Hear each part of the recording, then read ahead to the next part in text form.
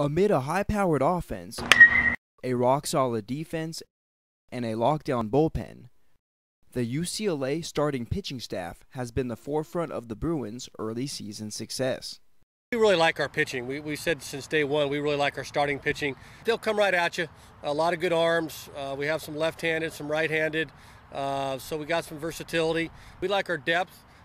We feel like we're competitive in every game, and that's all you can ask out of a pitching staff. They're competitive, they work hard, and their numbers speak for themselves. Cole's your power guy. I mean, he has a fastball, gets up there to close to 100 miles per hour. He goes right after guys. He's a competitive guy, a warrior on the mound.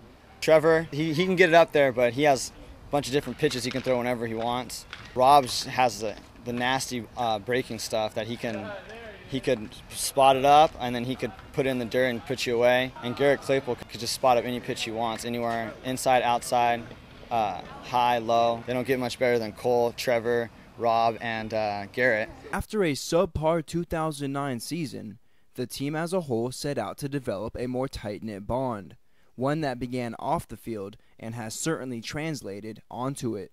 As a team, we're a lot closer than we were last year, and as a staff, I think everyone's a lot closer. There's a lot of information being shared, whether it be about pitching or about hitters. It really seems like it's a team, but also a friendship and a brotherhood. The staff we're pretty tight. We're pretty good group. We hang out a lot. We're not completely separate from the whole team as a pitching staff, but there's definitely a special bond between all of us. We're all confident in each other from top to bottom, and watching each other pitch, it's a lot of fun to see each other succeed, and we want ourselves to succeed, and we want each other to succeed, and it's kind of cool that we're doing that right now. While there is a strong sense of camaraderie, there is also an equal, if not stronger, sense of competition, which has ultimately produced better results. In the fall, there's a lot of competition between everybody on the staff to start, and I think that the guys that are starting now know that if they don't perform to the level they're capable of, we got other guys that can step in and take their job. I think all of us are basically capable of throwing on the weekends. Claypool is just as good as any of the guys on the weekends, and any of us are just as good as Claypool and Raz and Bauer, and so we're all interchangeable, so we all try and outdo each other.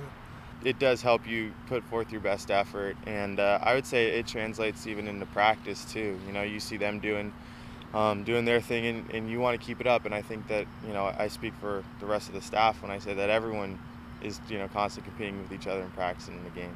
In Westwood, California, I'm Josh Hoffman of Palestra.net for ESPNU.